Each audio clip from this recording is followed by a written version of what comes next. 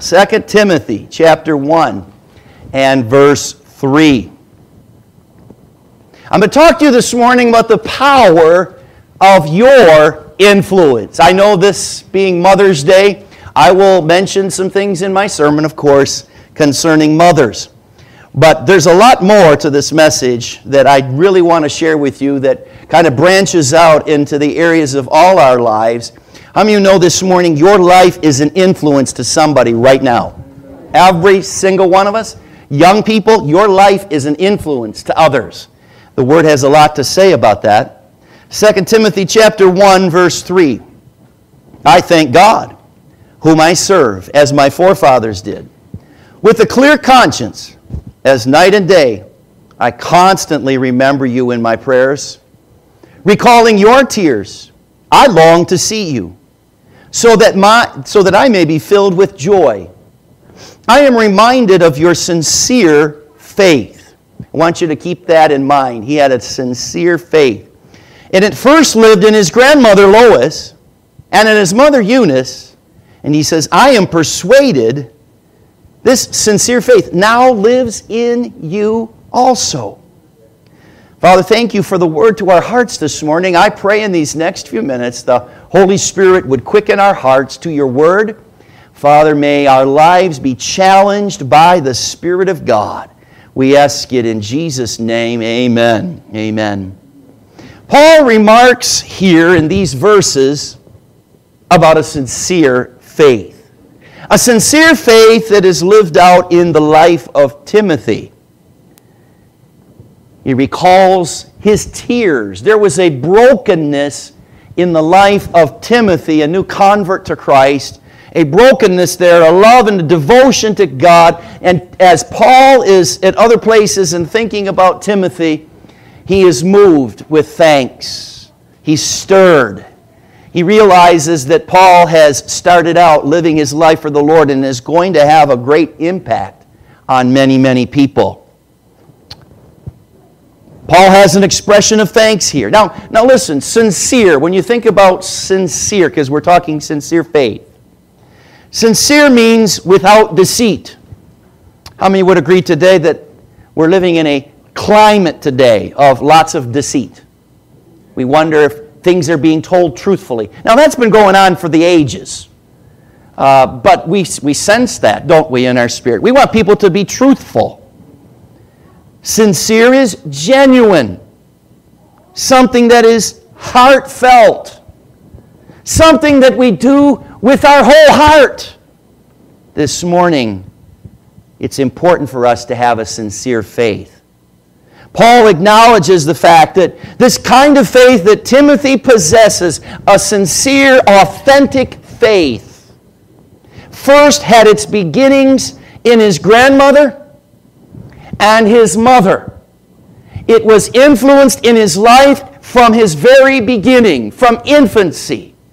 And so this morning I draw our attention to the fact of the power of influence. Influence. Today we draw our attention, yes, to mothers. But it speaks to all of us. And I want you to consider your influence. Those that you meet from day to day. Tomorrow when you go to work, you're having an influence on your co-workers. Are they seeing Jesus in you? The things that you say, the attitude of your heart, to all of our students, whether it's in high school or college or junior high, wherever it is, you are being an influence on others. Jesus said you're to be the salt and the light to this world. We all would agree this morning that it's really important that influence starts right in the home. I'm going to talk to you a little bit about in the home on this Mother's Day. I want to make a few observations about, first of all, about the teaching of mothers. How many of you had some mothers that taught in your life, taught you some things, right? See, and I came across this. See if your mother taught you a few of these things. Are you ready? Did your mother teach you foresight? Make sure you wear clean underwear in case you're in an accident. Did she teach you foresight? Did she teach you logic? Logic. If you fall out of the tree and break your neck, don't come crying to me. There's some logic for you. How about maturity? Did your mom teach you maturity? Eat your vegetables or you'll never grow up. How about, did your parents or your mom teach you about religion? You better pray that comes out of the carpet. Uh-huh. Did your parents or your mom teach you about travel? If you don't straighten up, I'm going to knock you into the middle of next week. You guys all know these are true because you've heard them. You know, I'm just bringing them back to you, aren't I? Come on, come on. Did you, were you taught about contradictions? Shut your mouth and eat your dinner. How about contortionism? Will you look at the dirt on the back of your neck? Perseverance. You're going to sit here until you eat your every last piece of broccoli. Oh, what about this one? Your genetics. You're just like your father. How about weather? Did your mom or your parents teach you about weather? It looks like a tornado swept through your bedroom. Yep. And one more. Did your parents or your mom teach you about the circle of life? I brought you into the world and I can take you out. You already knew that one. Oh, we've been taught a lot of things and you've been influenced by your mom, your dad, your grandpa, and your grandma. How many had grandparents make a big impact on your life? Aunts and uncles? Yeah, this message is about the power of your influence. I'm going to make reference to the moms today, of course. It's Mother's Day. But I want to speak to all of us. You know, we're going to leave here in just a few minutes. And when we leave, you're walking out there into your world. And people are watching your life. You're making an impact. One way or the other, you're either drawing people and focusing on Christ and letting people see Jesus in you, or you're living like the world, and we can't do that.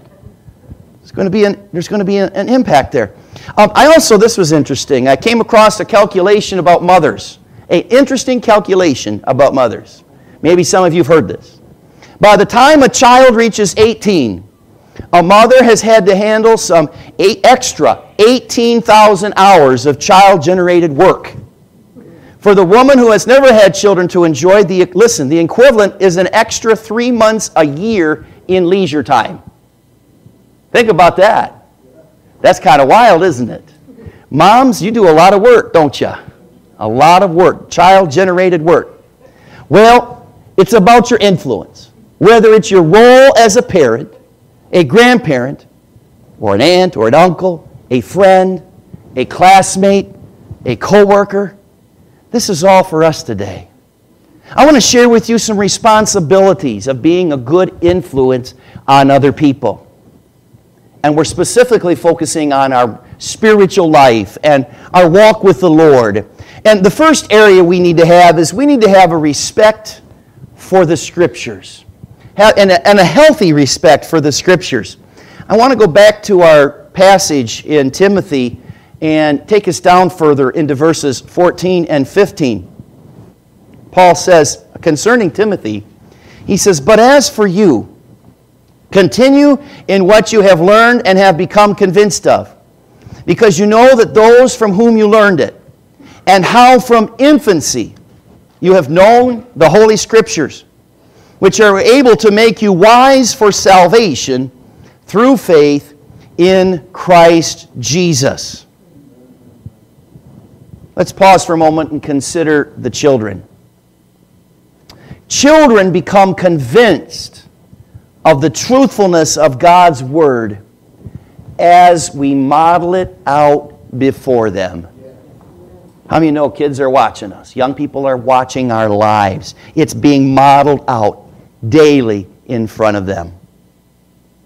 What about your influence regarding the Word of God? You see, they watch us and how we handle our life, whether it's the children, whether it's our friends, our neighbors, our family members. We go through things in life and we know what difficulties are like, right? How do we stand through that? How do we deal through that? Where do we get our strength? Where do we get our help and guidance? Well, we know the Holy Spirit is there for us. Amen? I know I can call on the name of Jesus. But I also know that when I call on the name of Jesus and the Holy Spirit's help, guess what they do?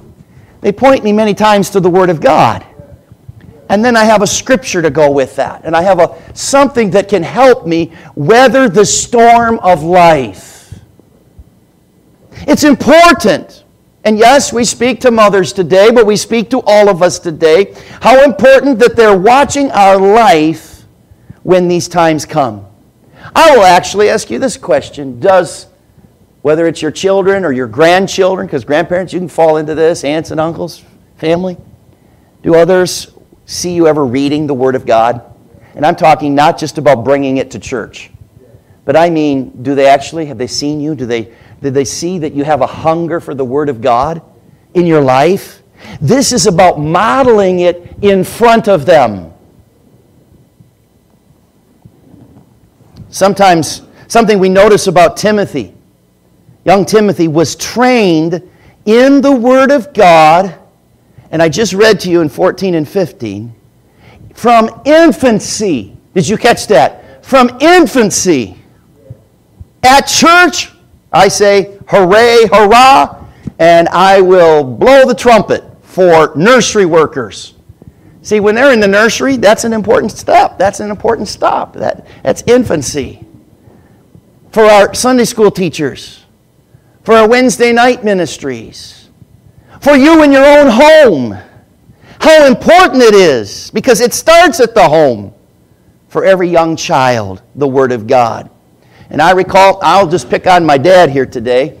And my dad, when we were growing up in the home, my dad would pray with us at night when we were kids, and he'd teach us how to sing scriptures. I learned the books of the Bible from my dad singing them to me when he tucked me in bed at night. Remember those days, Dad? And he taught me songs, scripture songs, as he tucked me in bed at night. How many of you think influence goes all the way back then? You know, when I preach the Word of God and I'm able to quote to you scriptures, you know where some of those scriptures started? When I was 7, 8, 9 years of age in vacation Bible school, or a Sunday school teacher. You should have seen my badge I had. Man, Dad, you remember that badge? I was so proud. I had this badge that was just hanging with these little medals in them there because I wanted to memorize as much scripture as I can. I wanted to fill that thing up. I was motivated.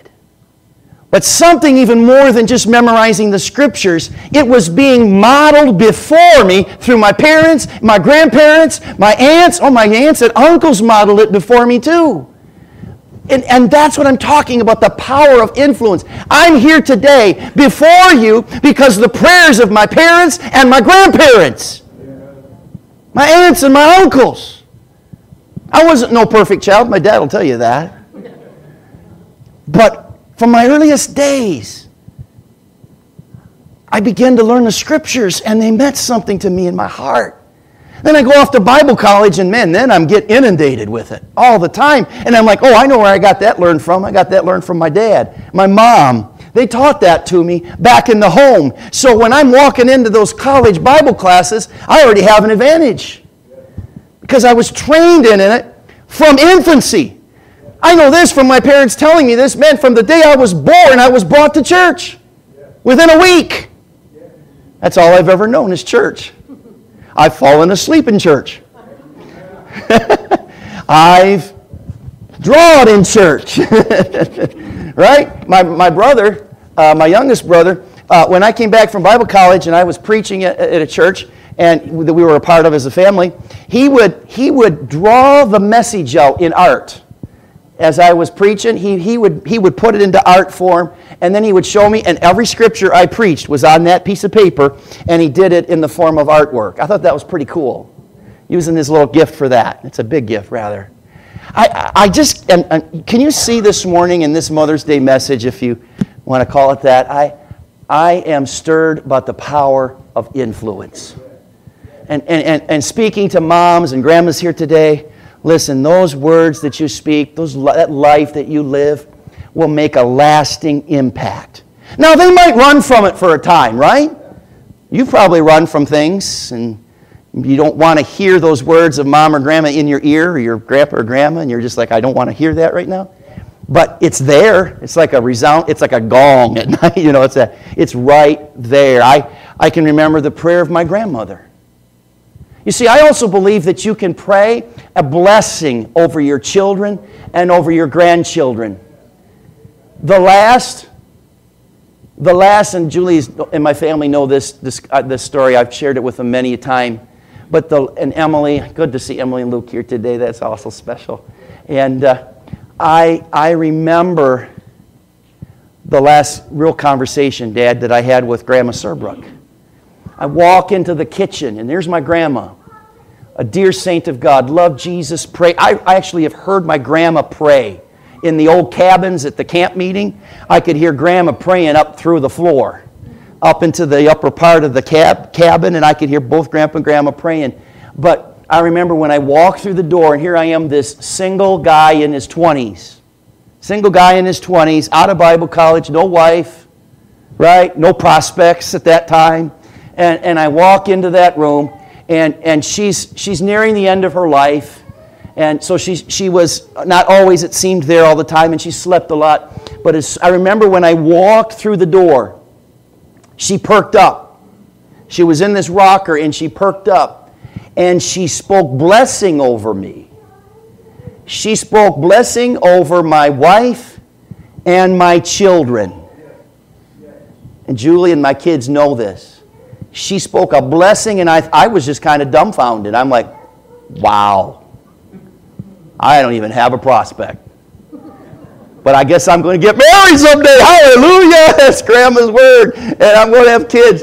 And they're blessed. And I say to my kids, they're blessed. I mean, Grandma, the prayers, the influence is long-lasting. Here I am in the middle of my life, and I can still think back to the words of Grandma or Grandpa, and sitting in the chair in his early 90s, minister for over 50 years. Dave! What, Grandpa? He always called me David. David, I just learned something new from the Word of God today. And then he had to tell me all about it. You know what I knew about Grandpa and Grandma?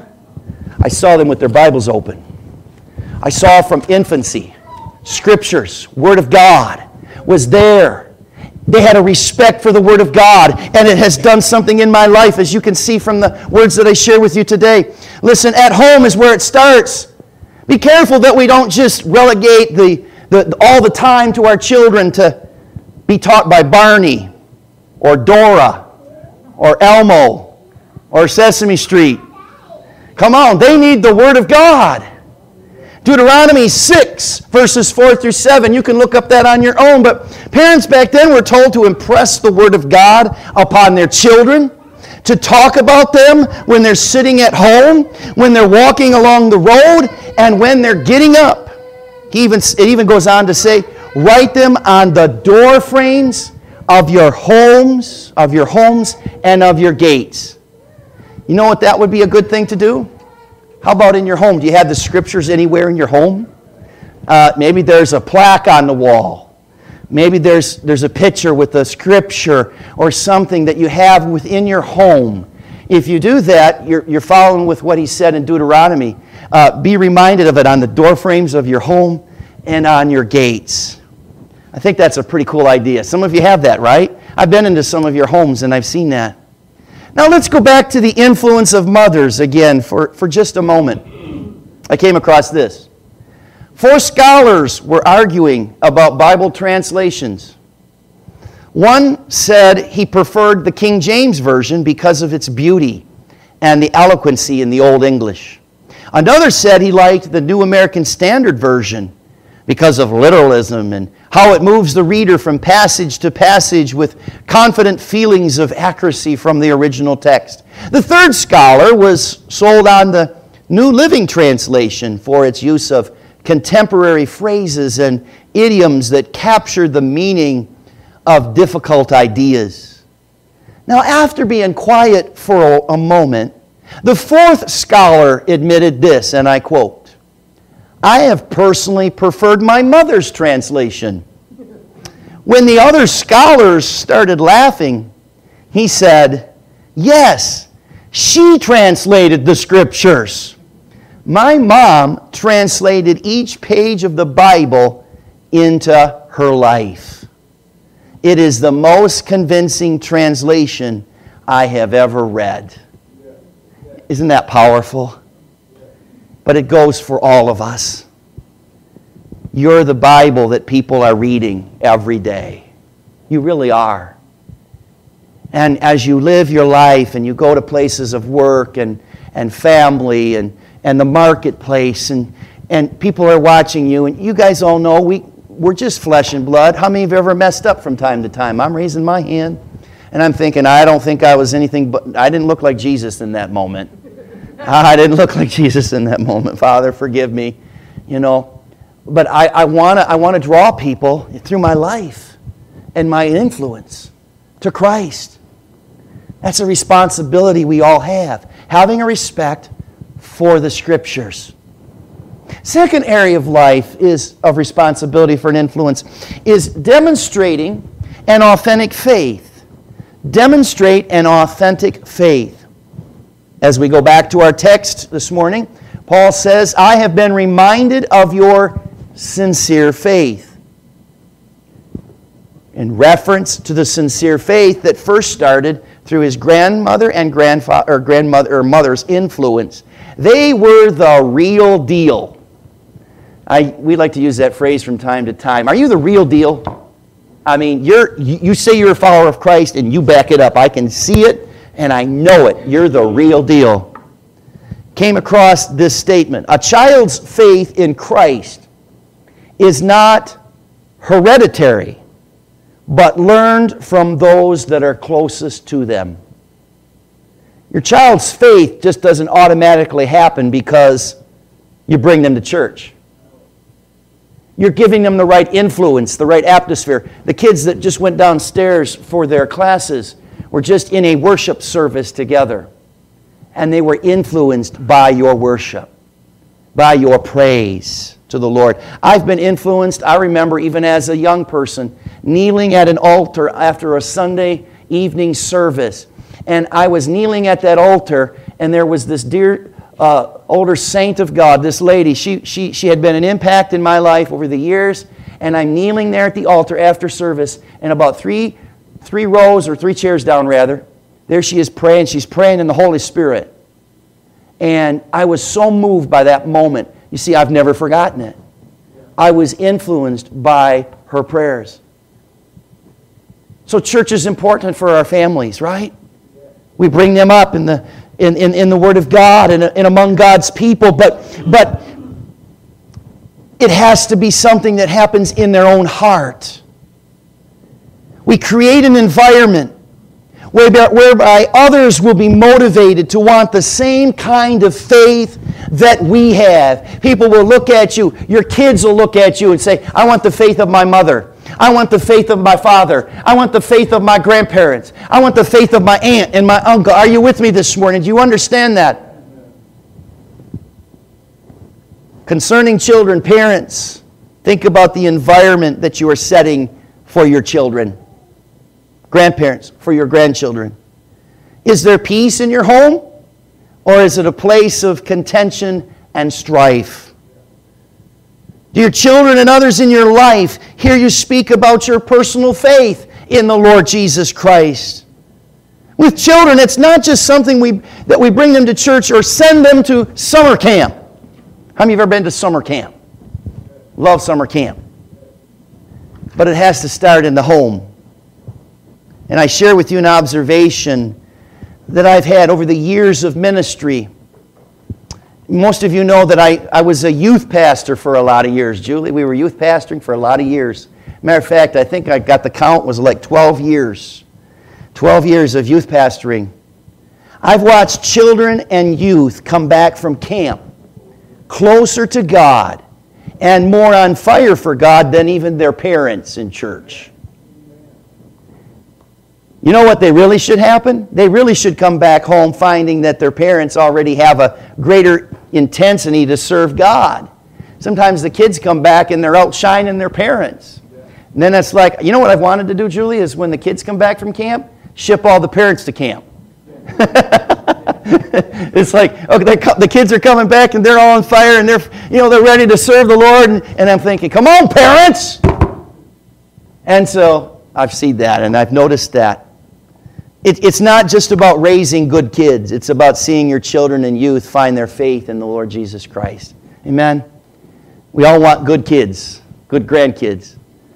But what we really want to see is them serving Jesus. Amen? And I know from talking to you guys, talking to families and friends here, you're all praying for family. You're praying for your kids. You're praying for your grandkids. And you've set the example. You've been the influence, and you continue to be the influence.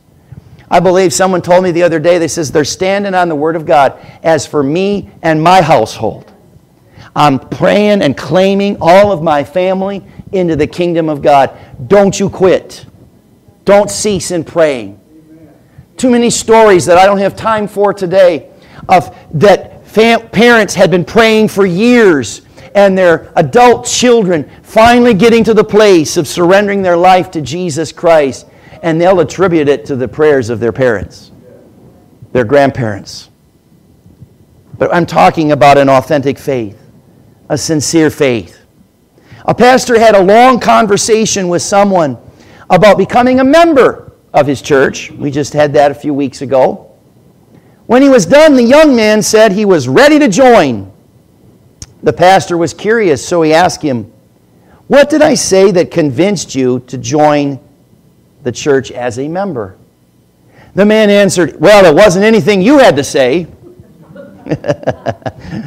It was the way my mother lived." End quote. Children, are you ready for this shocker? You ready for a shocker? Children imitate their parents. How about this? Children repeat their parents. And in places you wish they wouldn't. And we learn a lot about you from your children. Did you say we? Julie and I, over the years, we were children's pastors for a while too. We learned an awful lot about parents and grandparents by what the kids were saying. They just let it out. There's no filter. So just be careful, okay? You're living it out in front of them. The conversation you have about others, about how you live your life and what bothers you. Come on, have you ever shared in your home what bothers you? We all have. This bothers me. We just air it all out. Just keep that in mind in your influence. Now, we're going to pick up things from our parents, like our mannerisms. I got some of my dad's mannerisms. I picked them up from him. No fault of his own. He just lived his life, and I thought, hey, how many of you know you do things you just didn't know that was from your parents? It's just, that's who you are. But we also pick up some of their attitude. Can you pick up the attitude of your mom or your dad or your grandparents, those around? It kind of rubs off on you. And so you have to be responsible with what you do with that as you get older, of course. But we're concerned about raising them spiritually, are we not? We're concerned and we're more interested in their souls than their bodies or their clothes. Some parents are so focused on the latest of clothes. But where their souls are at with Jesus is a secondary matter. I'm more concerned, and you should be more concerned about their spiritual life than their so-called success in life. As we mentioned before, we're concerned about their relationship with Jesus more than how popular they are in their school or in their world. We're more concerned and interested in their standing with God than in their social status. And we're more concerned about them spiritually than we are intellectually, musically, or athletically. And I'm all for those three. But sometimes they take precedence, unfortunately, over the spiritual part of the life. And that's a tragedy. It is. And finally, the third area of responsibility we have as a person of influence is we must pour our life into others, a life of serving Jesus. As we noticed from Timothy, he had a wonderful, great example in his life of a grandmother and a mother. Now, each of us we're leading by our example, by how we live and how we serve. That's another part of the influence of a follower of Christ. As a parent, as a grandparent. Here's what we've learned, what we see from the Scriptures about Timothy. That he had a direct connection to those with the greatest influence of his life. So here's what happened. He became a strong follower of Jesus Christ, just like those who influenced him. He modeled the disciplines of those like his grandmother and his mother. I want to say to our young people, our young adults that are present here today, take note of others who have poured into your life and set the example for you. Take note of that today. You can be the same to your friends and the same to your peers because of their example and how they've done that and poured that into your life. The Bible actually says, let the older teach the younger, right? Timothy had a great reputation. Others spoke well of him. I mean, you know, your name is far more worthy than gold or silver to have a good name. It's worth more than that. Others spoke well of him as a person of integrity, as a man of the Word of God. I mean, when Timothy would speak, he'd have a scripture. When you speak, do you have a scripture in mind that comes to your forefront when you're dealing with things in life? That's how he had a great reputation. He wasn't self-centered. He didn't look for handouts. He was a hard worker. He was well respected. How are you on your job? Do you have a great reputation? I hope so. Even in the worst of situations, you can. Look at that young fellow by the name of Joseph. And he had a lot of things that were against him. And yet he rose up, didn't he? In places of authority because he had a great reputation. He was a young man of his word. And he had a faith in God. The thing we know about Timothy is he was available to serve other people. We find in the Scriptures when we read about Timothy that there was an eagerness to minister to others. He was willing to leave his home as Paul's coming through. And Timothy receives Christ. Timothy goes with Paul. Bye, Mom. Bye, family. Bye, friends. You know what? I may never see you again. He didn't know what life had for him. But something was stirring in his heart that had its earliest beginnings from infancy. The Spirit of God was upon him. Church, listen, we dedicate kids around here. Did you know that? We dedicate babies. We dedicate kids. We give them to the Lord from the earliest age. We bless them. We pray over them. We guard them as they grow up and become adults. Then I have them stand up here on the platform and have them tell about graduating from high school. I don't know how many now. I'm getting older here, Pastor Berger. There's just been a huge number. If I go right through the list, I'm like, man, there's been a lot. Many of them growing up in this congregation. Now ready, eager to minister, to serve. But leaving home, he did. Yes, Timothy did. Left all the comforts to go with Paul on his missionary journey. A side note to all of this, to all the parents, grandparents, moms, dads, grandpas, grandmas. Will you with me find ways to involve our children, our grandchildren? Yes, kids can know how to serve. I know I'm going back to stories in my past, but it just kind of fits today. Remember, Dad, the time when you and Mom would pack up the kids and we'd go to the church? And I learned how to clean church with my parents. Dave, go around and get the garbage out of the classrooms. I remember Dad getting the garbage and taking care of the garbage and doing things in the church at a young age. You know what, folks? This is good stuff. I'm not hearing a lot of amens on this, but I'm telling you, this is really good. I've tried with my children. Of course, you say, well, they're the pastor's kids. You know, with our kids, that they're involved, taking down tables and chairs and serving in outreach and ministry and helping out around the church and serving others. This is the power of influence. So let's do that. Well, let's just do more of that. Encourage other families to get plugged in and do things in ministry together. Complacency or a desire to serve starts in your home. Starts in your home. Talking about the power of your influence today. And we speak to moms today, grandmas today, especially on Mother's Day. But we speak to all of us. Do we have a respect for God's Word? Something in our homes that we hold dear. It's a part of our life. It's, we have our Bibles open and we read and they know that, and we have Scripture available and we talk of the Word of God. Let it start there with us and in our homes. Let it also be a part of the church. The church can kind of stray too. We can get so busy doing things that we forget what the Word of God has to say. The Word is a lamp to your feet and a light to your path.